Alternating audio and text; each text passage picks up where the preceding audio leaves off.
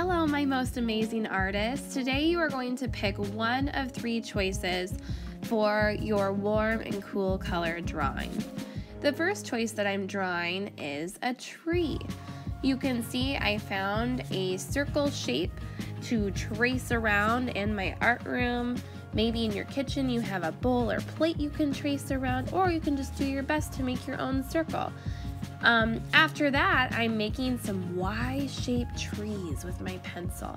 And if I make a mistake like I do right here, I don't really like the way it looks, so I go back and I erase it, and it's all okay because I make mistakes. I am human.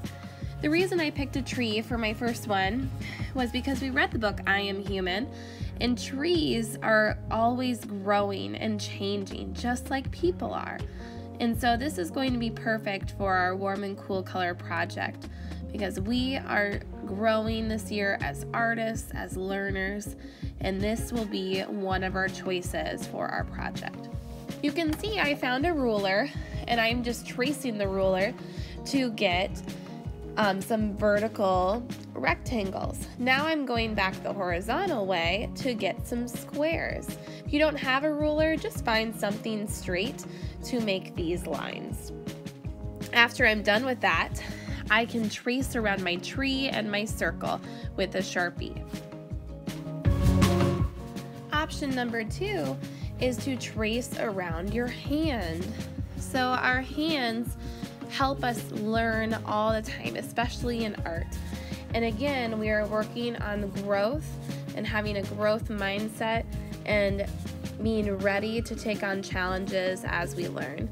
So I traced over my hand, and then I'm just splitting up the background however I want. That was option number 2.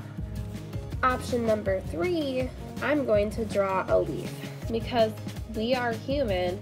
We do make mistakes and we fall down and we fail, but that's okay. It's about getting back up again and growing from there. Just like how trees have leaves that fall to the ground, we as humans fall sometimes too.